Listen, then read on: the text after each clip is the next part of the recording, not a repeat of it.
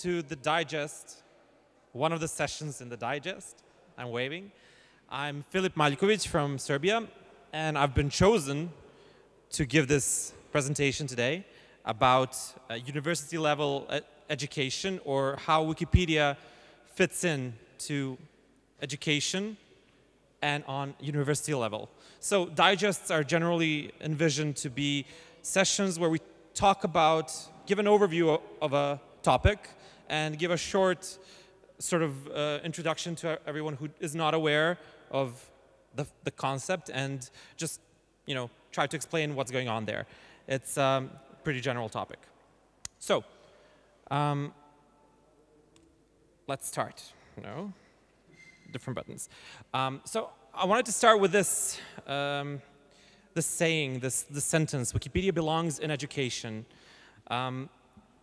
That's something that we like to say in Wikipedia education program. That's sort of a thing, and Wikimedia Foundation is sort of devoted to that part of the whole movement, education, and Wikipedia in education, and Wikimedia in education, and they've figured out this tagline: Wikipedia belongs in education, because it makes sense. And you might have seen some of us, or some of other people, wearing the t-shirts, Wikipedia belongs in education. There are some people over there, and we might have some left, maybe. No? Okay. But anyway, Wikipedia does belong in education, and we'll see why. So, why university level? You might think, okay, yes, I want to start an education program, or I want to be within an education program, but why university level? Well, there are probably many more reasons, but I selected these. First, compared to other students, other pupils, university level students generally have a good skill set for writing articles. And writing articles is something that we're all passionate about, and most of us really want for education program to produce.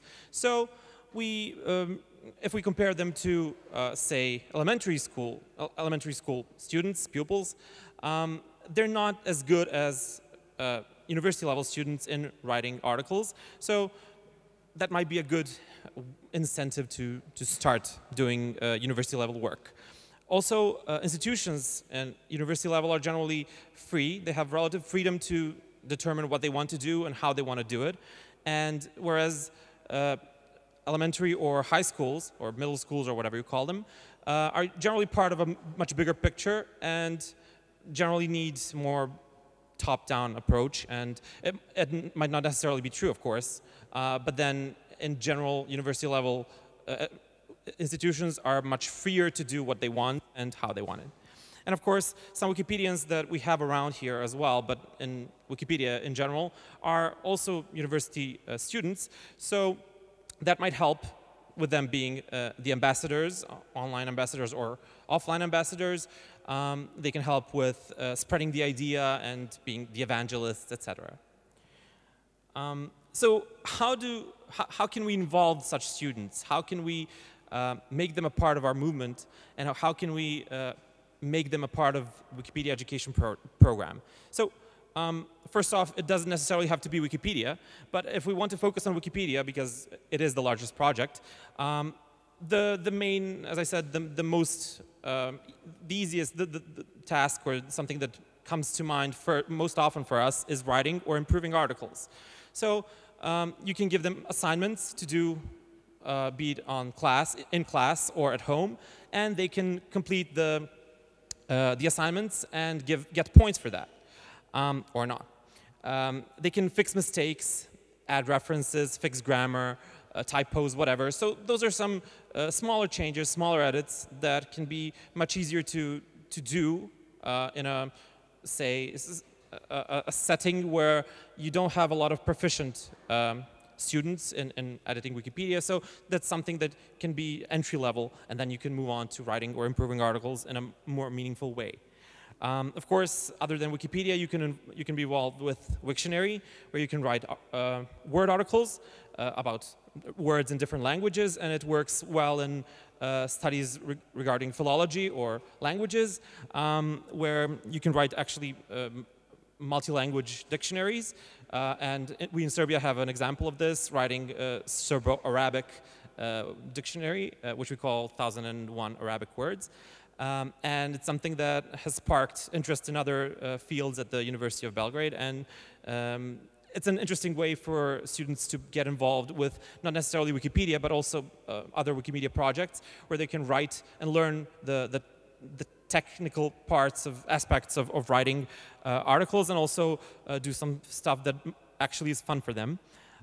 They can write on Wikibooks, they can write manuals, guides, textbooks, or actually even Wikiversity, although I don't think that's been exploited too much around the world, but I think it's open for trials.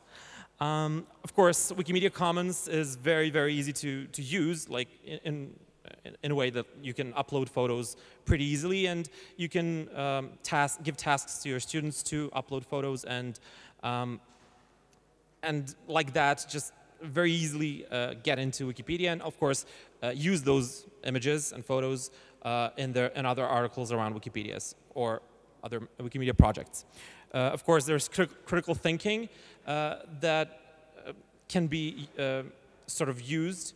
You can teach your students how to interpret articles, how to read them, how to understand them better, how to use references and validate facts and other sources. So there's obviously a variety of ways how you can bring your students into the Wikimedia world. But also there are many considerations that you need to think of if you want to start a program. So if we're talking about university level courses, you can, of course, it depends on the circumstances and the context, but the courses where you can involve your students can be either elective or required in terms of whether some students will take the course or all of them. And of course, it helps when it's all of them in terms of getting more content, but then it can be a bit more stressful if you have thousands of students in one semester. So that there's the problem of scalability. Of course, selecting topics. Obviously, if you want to, if you have a course on mechanical engineering, for instance, it might make sense to write articles, task your students to write articles in that field, but it doesn't necessarily have to be that way. You can give any sort of topic. I mean, Wikipedia is wide enough for everyone to write about what they want. And what we have done, at least in Serbia, is in a few examples, we gave some students the task of writing articles in the field of the subject, but also for extra points, they could write articles about what they wanted. And that proved very incentivizing for them, because they were motivated to write more articles because they wanted to, they were able to write about things that interest them. So that proved to be something useful, and it's a valid consideration. Of course, a number of articles per person is something that's also something to think about.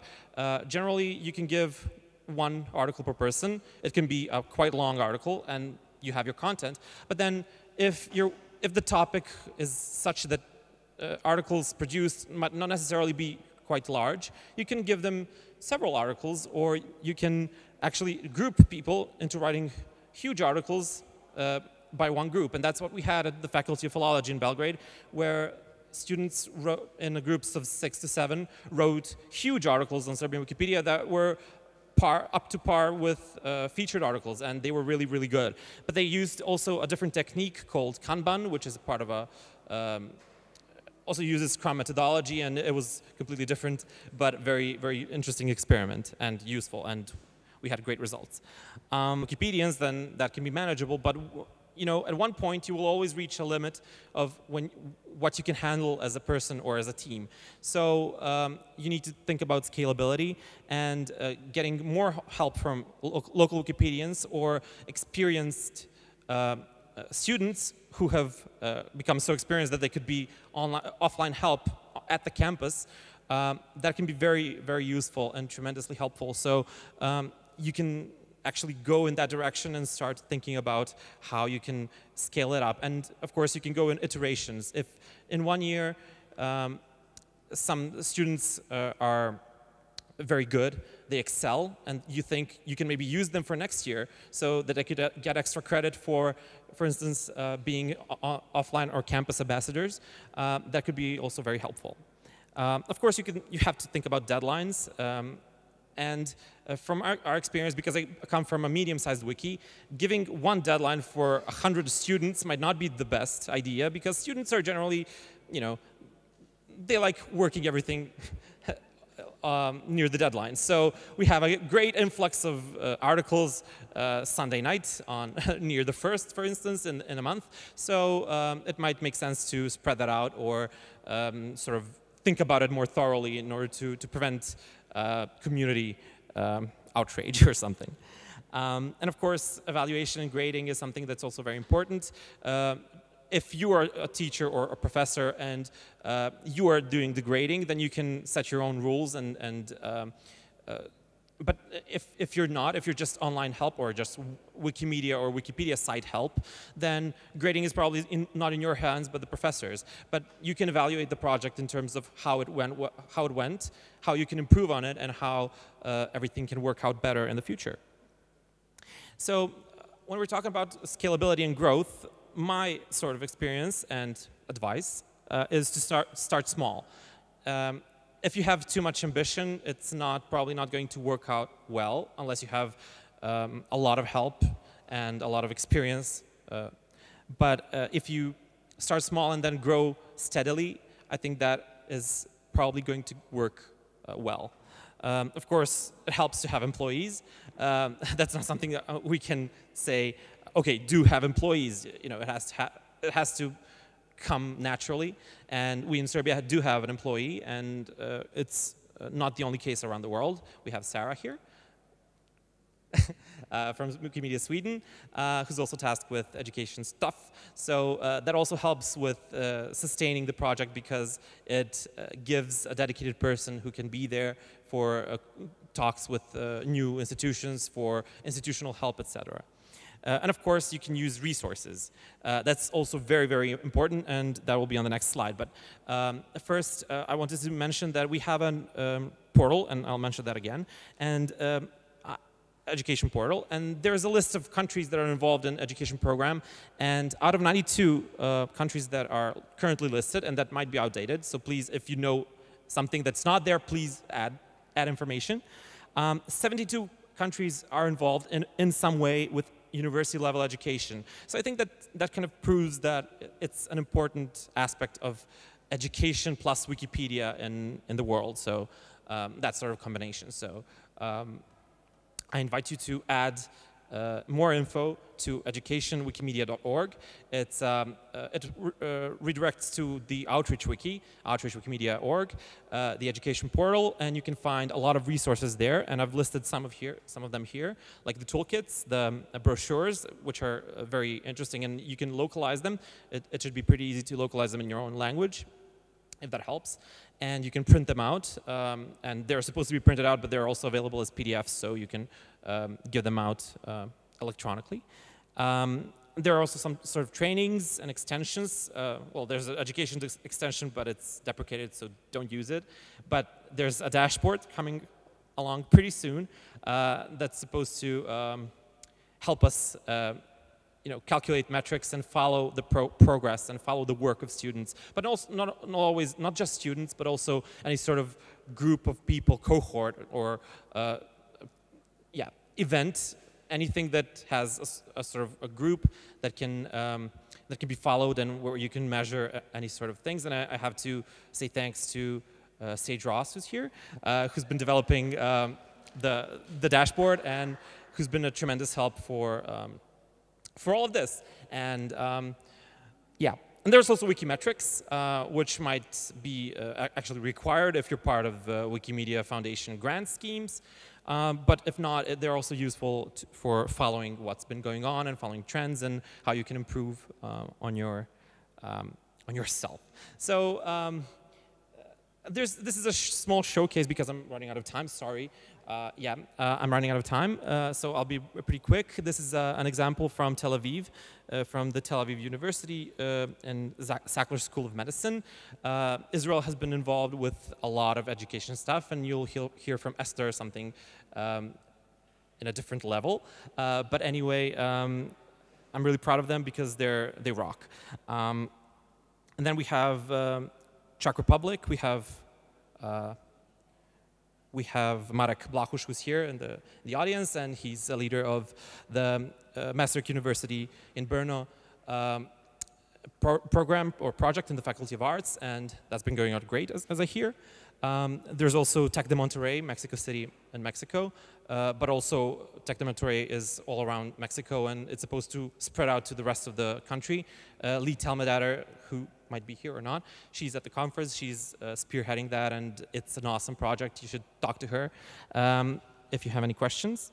And also, we have something newer, Venus, there she is. She's from Hong Kong, and she's been doing some grassroots activities at her own faculty. So you don't have to have a great team like Tec de Monterrey. This is done by dozens of people, and it's super exciting. But then we have one person who's doing great work in a smaller locale, and I think that also goes to prove that you can have something successful and nice, even though if you're by yourself. So thanks, Venus. And then I have to promote my country, Serbia. We did this a few years back at the Faculty of Philology, but we also cooperate with dozens of other faculties at the University of Belgrade and other universities. So yeah, that's about it. Thank you for your attention. If there is any question time, we have like 1 minute or two, or not. We can go to Esther. Thanks. Oh. Question? Oh.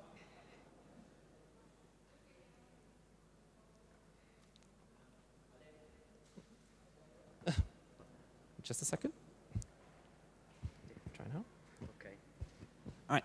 Thank you for the presentation. I'm with the Dutch Wikimania chapter, and I'm currently writing a brochure for the about education in Dutch, which is going to be the first one. One of the things I was looking at is if as a teacher you want to get involved in Wikipedia, it means you have to spend a lot of extra time in education.